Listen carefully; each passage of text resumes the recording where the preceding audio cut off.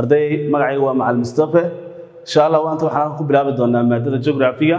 فصل كفوم تريجا شابتر كل حاد شابتر كم وحالة هذا wildlife and tourism wildlife and tourism wildlife and tourism يعني شابتر كنا إن شاء الله بلا بدنا ما أنت هدي الله يرحمه شابتر كنا وحبوك هي ماذا كجيا لا بيج كا بقولي أفريا فرتن وأنا شابتر كنا اللي حاد إن شاء الله أنت هنا شابتر كم بلعبين وحنا هدي الله يرحمه دول استياج دونا objectives كشابتر كا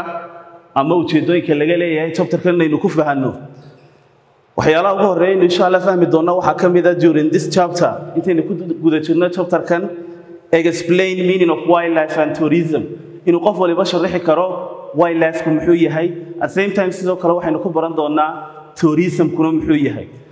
inta ka bacdi waxyaalaha inuu chapter ku baran doona insha Allah waxa kamida factors influencing distribution of wildlife qodobada saameynta ku leh baahsanaanta duurjoogta Somaliland waxyaalaha inuu chapter ku arki doono sidoo kale waxa kamida importance of wildlife and tourism muhiimadda ay u leedahay duurjoogta iyo dalxiiska Somaliland ugu dambeyn waxaanu aad u sharaxi doonaa haddii la yiraahdo problems facing wildlife in Somaliland inaynu eegno dhibaatooyinka soo wajaha duurjoogtii ku noolay Somaliland qodobka ugu dambeeyay insha Allah waxaanu dul istaagi doonaa possible solutions dhibaatooyinka qaababka lagu xallin karo ugu horeyn waxaanu bilaabi doonaa hadaba muxuu yahay kelmadda wildlife at same time sidoo kale waxaanu eegi doonaa wuxuu yahay tourism marka lagu leeyahay wildlife af Soomaali waxa weeyaan waa duurjoog af Soomaali waxa weeye waa duurjoog waxaanu naqaanay markaynu dhiganay casharadeenii hore animals xayawaanada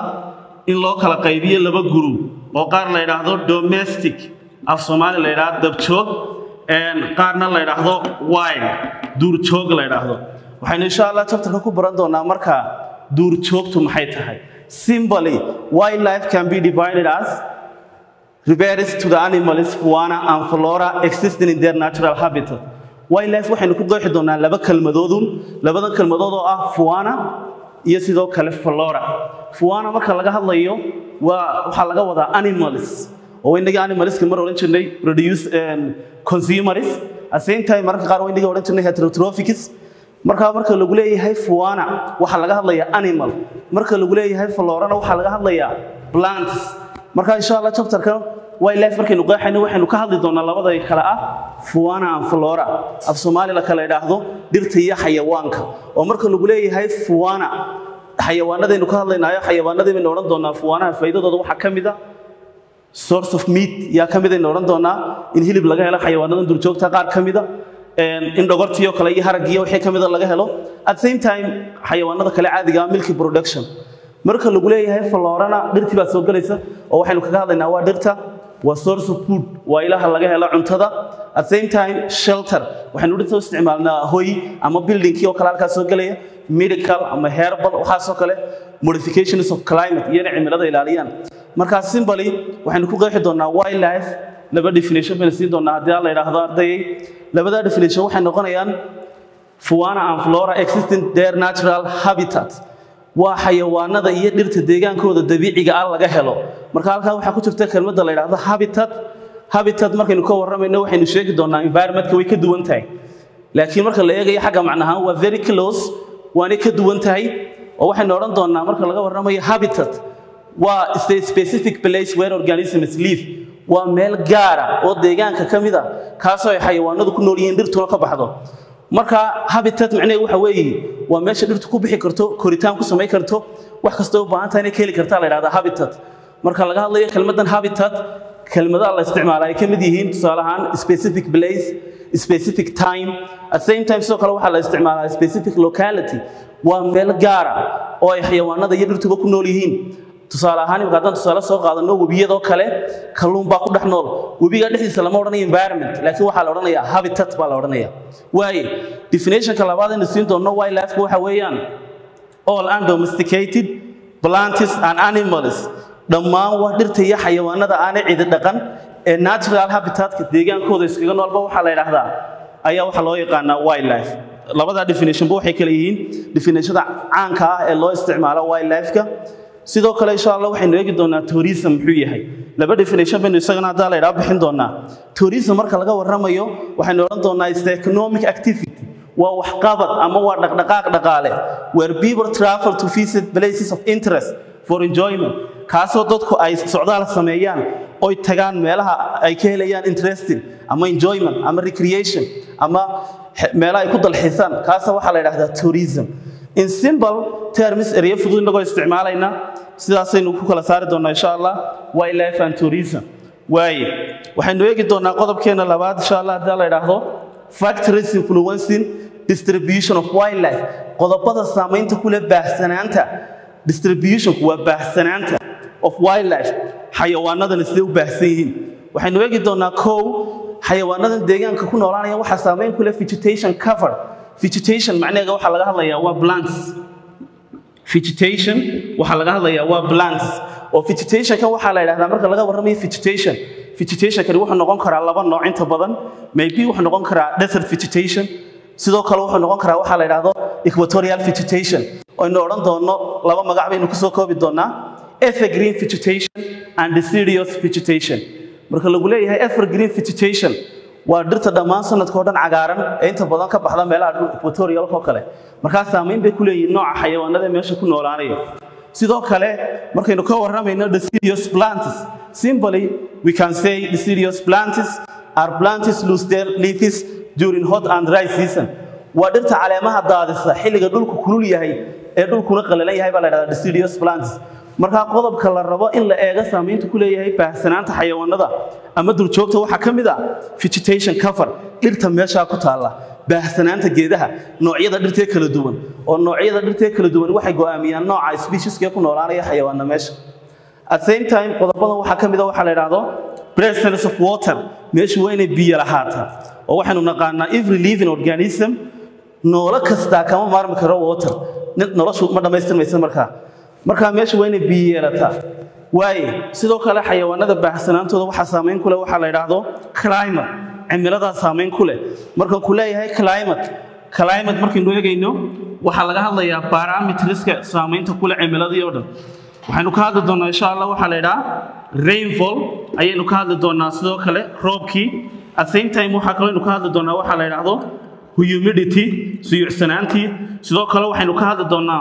sunshine iftiinkii cadceedda marka qodobka waxa la yiraahdaa climatic conditions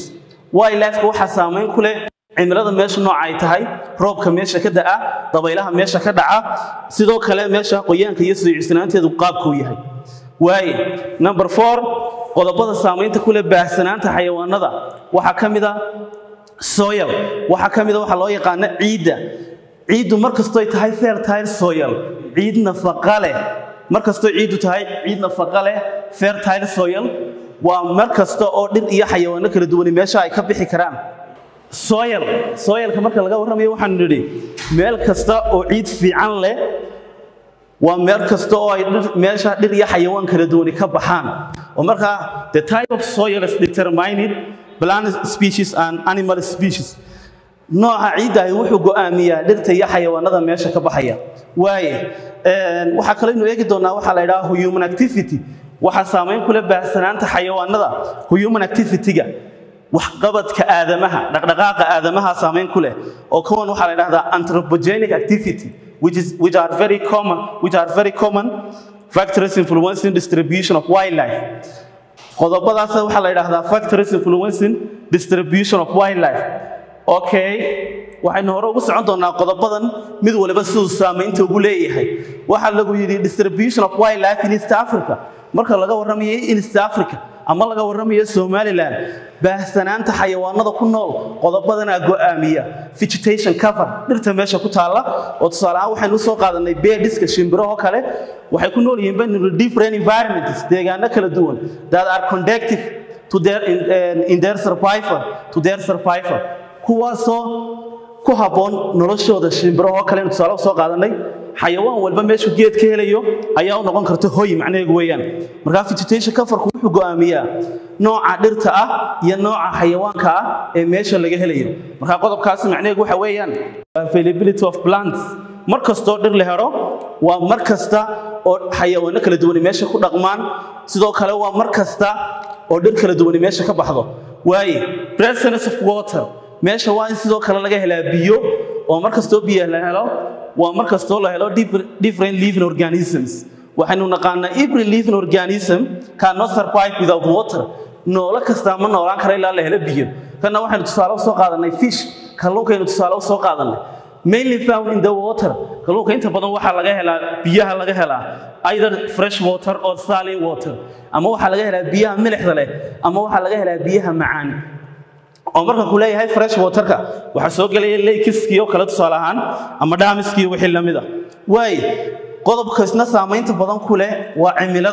cimiladana waxaanu tusaale soo qaadanay waxa la yiraahdo altitude joogga dhulkeenu tusaale soo qaadanay altitude simply you can define the height above sea level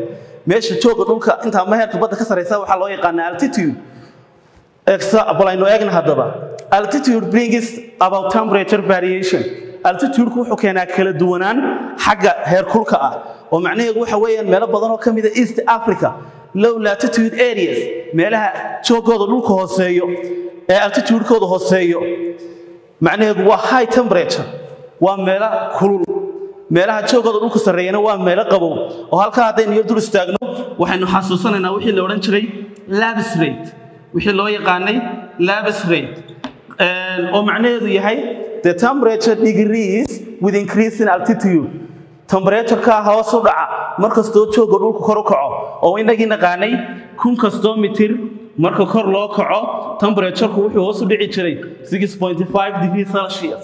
lapse rate-ki baa xiraya marka macnaheedu waxa weeye meelba meesha ka gaaban tahay ee joogga dhulku ka gaaban yahay way ka kulushahay meelba meesha ka dheer tahayna way ka qabowdahay depends on the altitude qabowga iyo kuleelkaasina waxa saameyn ku leh joogga dhulka at the same time roobka kalena waa sida qodobkaasina marka wuxuu noqonayaa waa climate qodobka kale waa ilaafka saameynta ku leh waa soil waxaynu naqaanaa different type of soils determine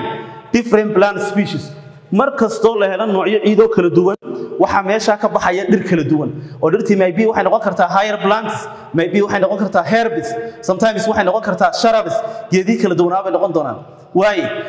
this will turn affect the type of wild animals inhabiting particular place ciidu waxay go'aamisaa nooca wildlife-ka ah ama nooca duurjoogta ah ama nooca xayawaanka ah ee meesha ku nool taa macnaheedu waxa weeye meelba meesha ka ciid fiican tahay way ka dhir badan tahay ama way ka xayawaano badan doontaa human activity kani wuxuu noqon doonaa last point qodobkii ugu dambeeyay ee kamida factors saameeya baahsanaanta wildlife-ka Africa marka lagu leeyahay human activities waxa la yiraahdaa anthropogenic activities